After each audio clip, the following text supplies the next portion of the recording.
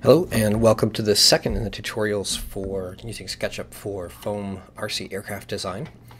In this one we're going to be talking about drawing shapes and geometry as well as manipulating and changing those shapes, and then also pulling them into three-dimensional objects as well as some of the more conceptual type of elements in SketchUp called inference and snapping. So to start off with, this is our default scene. I'm going to select our default person here and just hit delete on the keyboard. That clears out that object. And looking up here we have our different drawing tools, and I'm going to start with just a square. And you'll notice that once you click and start to move that I'm still holding down the mouse button, and you'll see every once in a while it gets this little dotted line, and if you hold for a moment you'll notice that the actual pencil tool shows that it's currently set at what's called the golden section. You can Google what that is. It's sort of a mathematical bit of beauty in there. But then once you release the mouse button, you've now drawn a flat square. Depending on where you release it, you're either going to draw a flat square in one axis or another. Now, a quick kind of shortcut for orbiting as well: if you have a mouse that has a click wheel, in other words you have the wheel that we talked about in our previous one for zooming, but if that wheel also clicks, you can hold that down and that will allow you to automatically be in orbit until you release that, and then you're back to whatever tool you had. So that's very handy. So again, we're drawing squares here. Now I'm going to switch over to our regular parallel projection view. You'll notice that now we can see that parallel projection, we no longer have perspective. We're looking at things in more of a blueprint, sort of CAD-like isometric view. When you're drawing squares, you can draw them on any particular axis by clicking, dragging, and then releasing. Or you can even draw squares on other faces and surfaces. So here I've got a square on a square with more squares and so forth. And depending on where I release it, you'll see that it tries to snap to different axes and different dimensions. Once you have a square, you can then work with it and divide it up and so forth.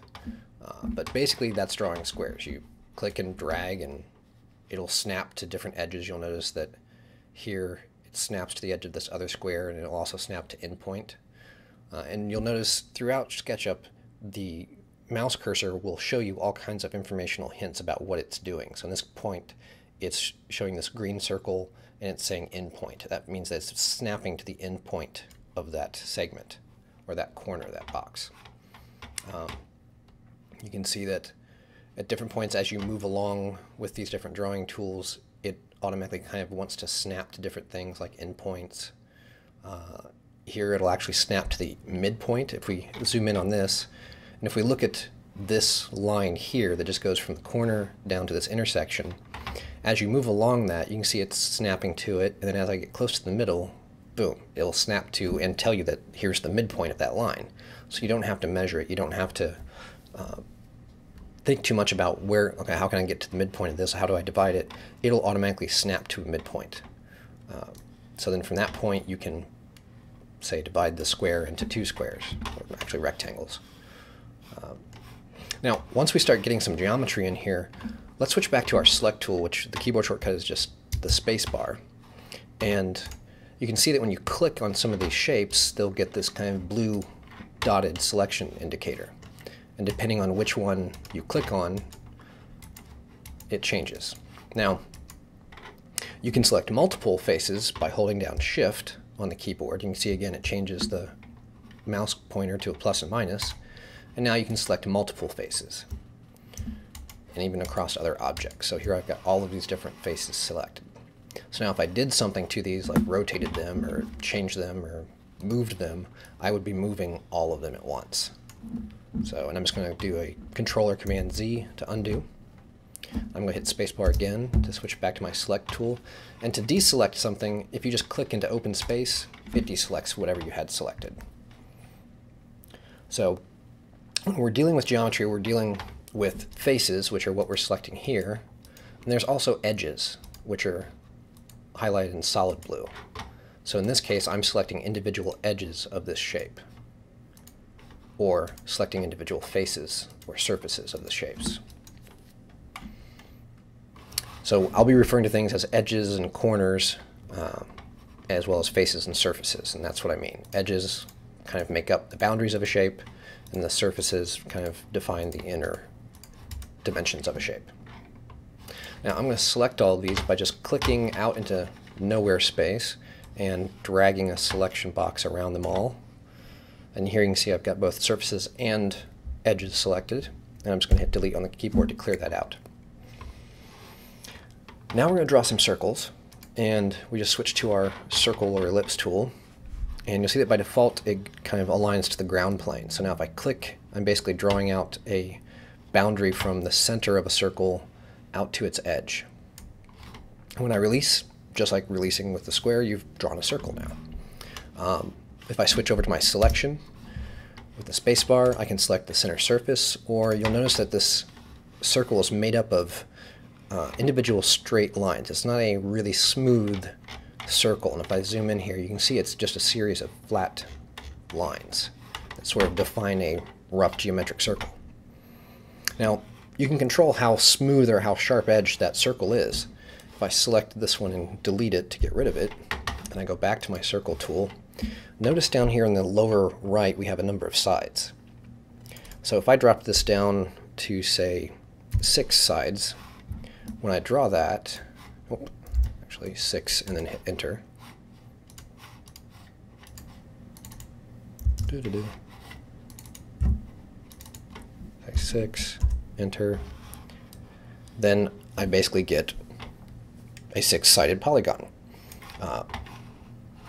If I change this and I just do an undo with Control or Command Z, if I conversely go all the way up to, say, like 64, get in here, 6, 4, enter. Now the next circle I make is going to have 64 segments that make up the outer circle, and you can see that this is a much smoother circle, and if I zoom in, you can see that the individual segments or the corners are much shorter. There's a lot more of them that make up that curve and define it. But again, just like a square or any other shape, you know, once you've got the geometry drawn, you have a surface you can select and an edge, and if you hold down Shift, you can select both of them at the same time. That's basics of drawing a circle.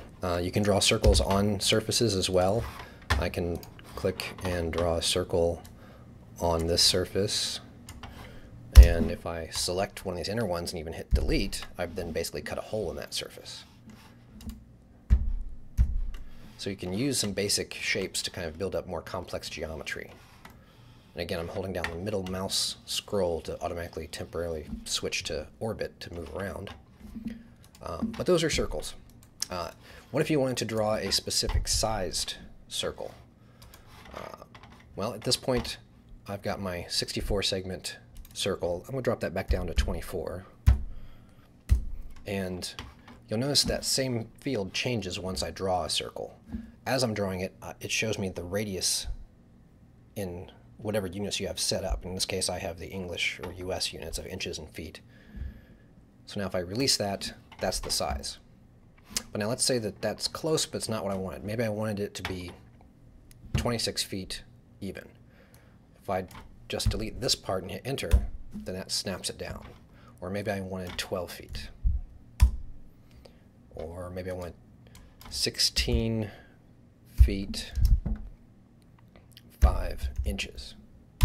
Whatever number you type in there, as long as you do it before you draw anything else, it basically sets the dimensions for your last shape. In this case, the radius of this circle. All right, and that's drawing circles.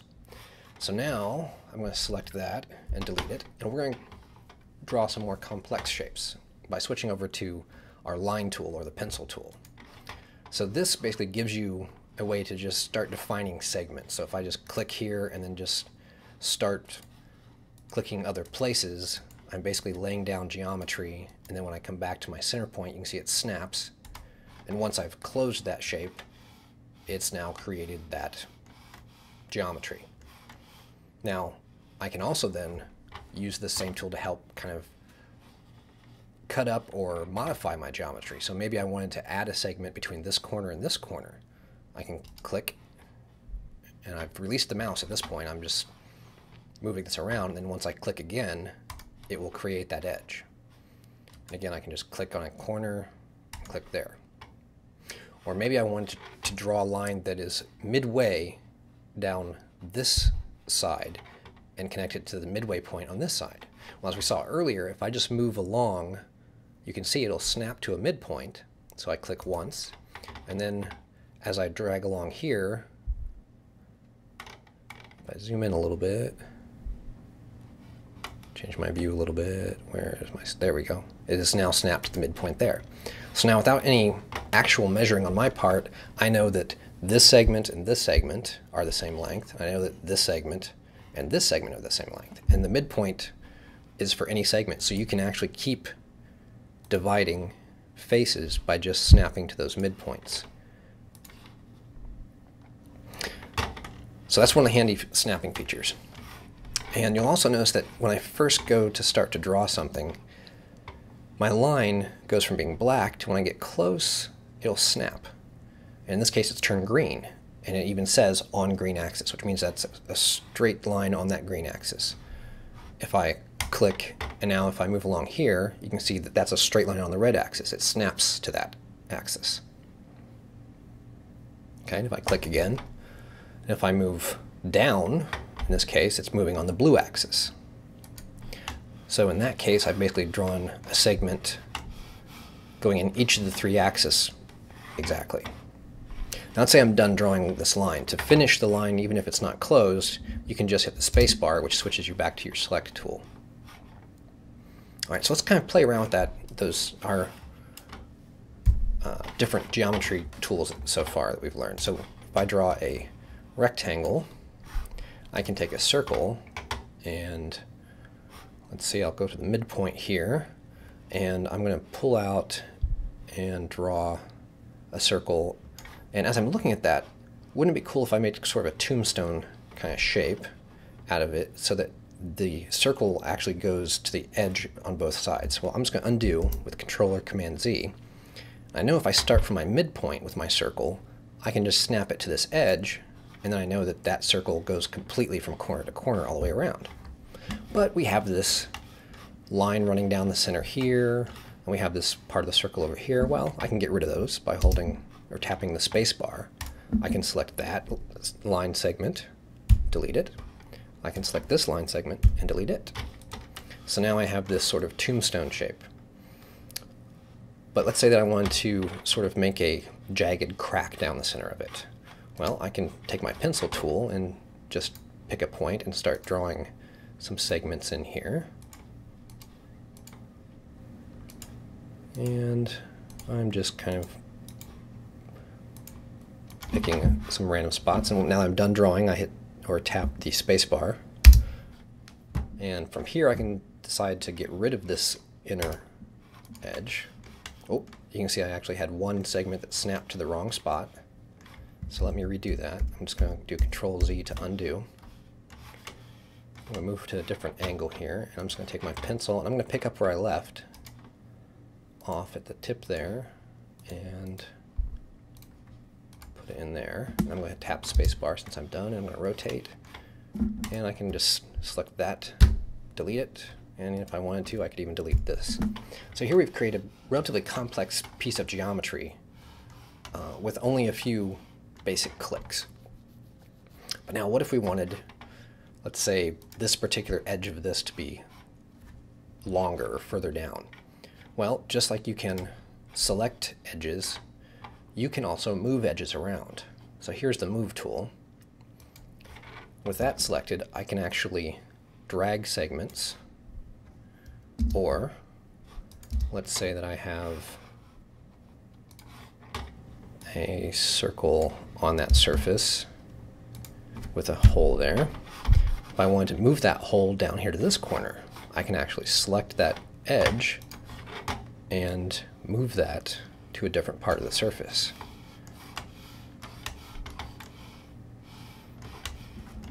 So again, selecting something and then choosing Move, you'll notice that right now it's saying on green axis. So it's actually snapping to that green axis, and it even pulls that arc larger.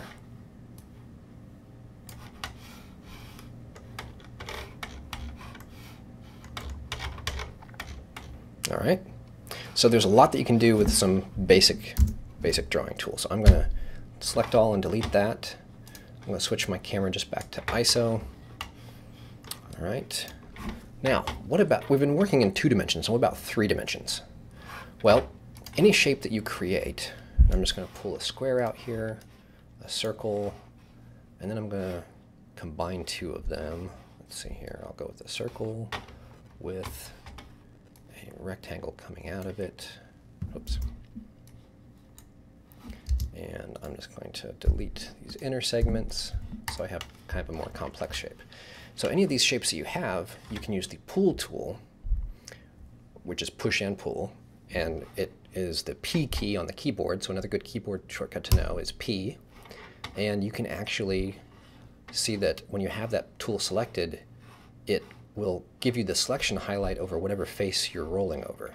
So if I wanted to pull some 3-dimension into this, I can click and drag and actually pull that up. And I'm getting a kind of strange artifacting or cut through with this, but I think it has to do with my recording software. So let me make a new file here real quick. All right, and I'll just leave our default person there for a second, and we'll make our little rectangle here, and I'm going to hit P on the keyboard to switch to pull, and you can see I've now pulled up a large cube. And you can even pull and push faces in. Now, let's combine this with some of the tools that we've already learned by, say, taking a rectangle. We'll draw a rectangle on the surface of this. And again, I did that by just switching to rectangle, snapping to this edge here, and if I just click and drag, and now I click again, now I have a face here. So if I take my push and pull tool, I can pull that face out to give it some more dimension, and I'm going to hit undo, or I can push that face back in. And you'll notice that when you hit that back face here, you'll get this kind of strange little geometry indicator, and it says on face. When I release it, it actually pushes that all the way through and makes a hole.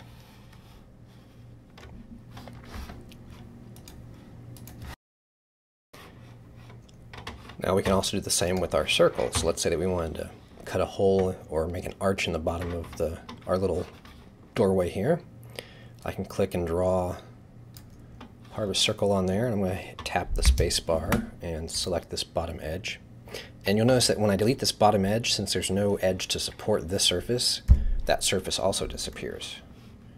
Okay, I can actually then take my push-pull and push this all the way to the back. It says on face, and again, it's punched a little hole there.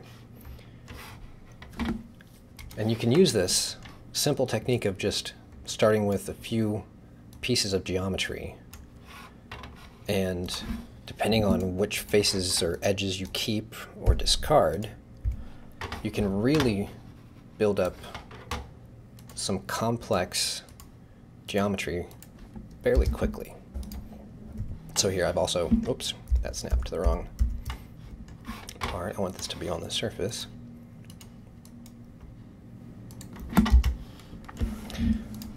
All right, so there I've got a pretty complex shape, but if I use my push-pull, I can actually create a hole in that shape as well.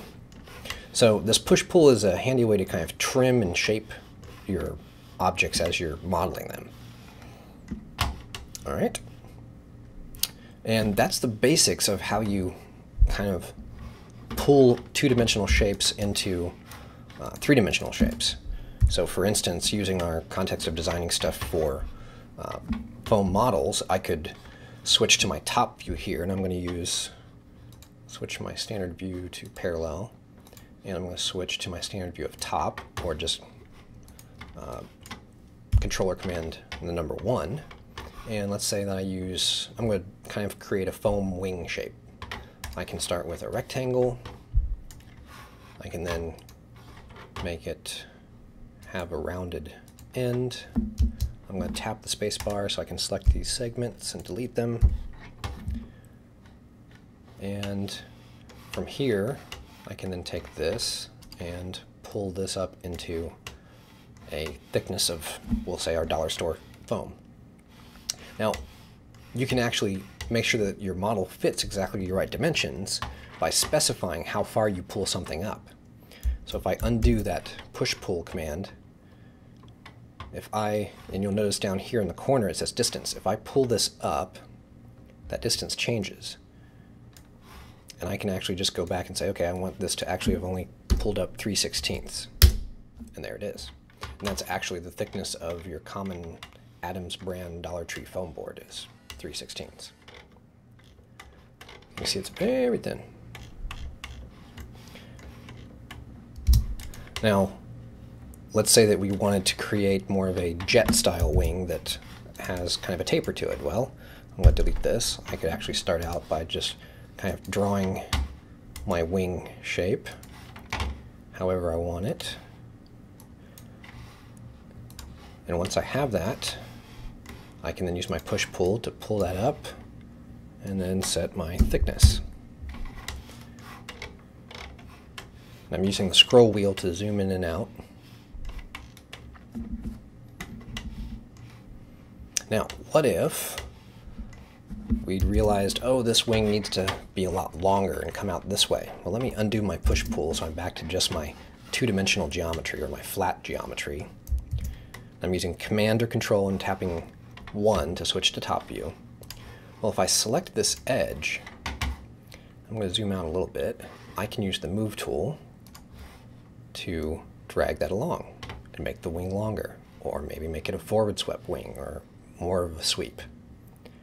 And you'll notice the little kind of elastic line that appears from the point where I started, and here it's turned to a dotted red, meaning it's moving along that red axis. Or if I slide it up this way, you can see there it's moving along and snapping to the green axis. That's called inference, and you'll hear me refer to things inferring to each other as we get more deep into modeling of things. And that's basically the SketchUp kind of watching what you're doing and trying to help you along and keep things snapping to things that you really want them to, and when you don't want them to, you can kind of pull away or change it and not use the inference. In the same way, if I wanted to, say, draw a line on here from this point to that point in the wing, and let me move that forward a little bit so it's a little easier to see. If I want to draw a line wherever, there's a straight line from this point forward, I can take that line tool and I can either draw it this way, and I know that it's snapping along there, or if I have my line tool or my pencil tool, if I just hold and rest that over there for a second, you'll notice that there's a little green dotted line that extends from that. That's an inference line. So now it's saying, okay, so boom, that's where from this point is a straight line to that point. So you can infer lines to things. So then maybe I can say, okay, I want it to go straight to this point, and then I want it to go along to, say, this point. But I know that this is lined up directly with that point right there because of that inference line. And again, you can just kind of hover over a line for a minute, and then you can see that you'll get different inference indicators from that as you move around. So maybe I wanted to put a line a little bit out here, but on the same level as this current corner. I can then click, and I know that that line is lined up with this point here because it inferred that with the mouse. All right. And that covers the basics of kind of drawing and manipulating your geometry. One last kind of quick fun tool that I'll leave you to play around with that we're going to get deeper into later is this little tool up here, which is the offset tool. And what this does is it allows you to pick a surface or an edge and then draw another line in relation to it. So in this case, I can use that to make sure that my inner circle is perfectly centered with my other circles. And then if I wanted to, I could select both of them and use push-pull and create more three-dimensional geometry. But we'll get into the offset in a different lesson. But here we go. That's your basics for kind of drawing geometry. At this point, I'd recommend playing around with all of these tools that we covered today and getting used to them and kind of seeing how they behave. And do that for a little bit before you go on to the next lesson, where we get deeper into kind of working with geometry that we've drawn, or kind of how to approach creating geometry. So go play with it and have some fun.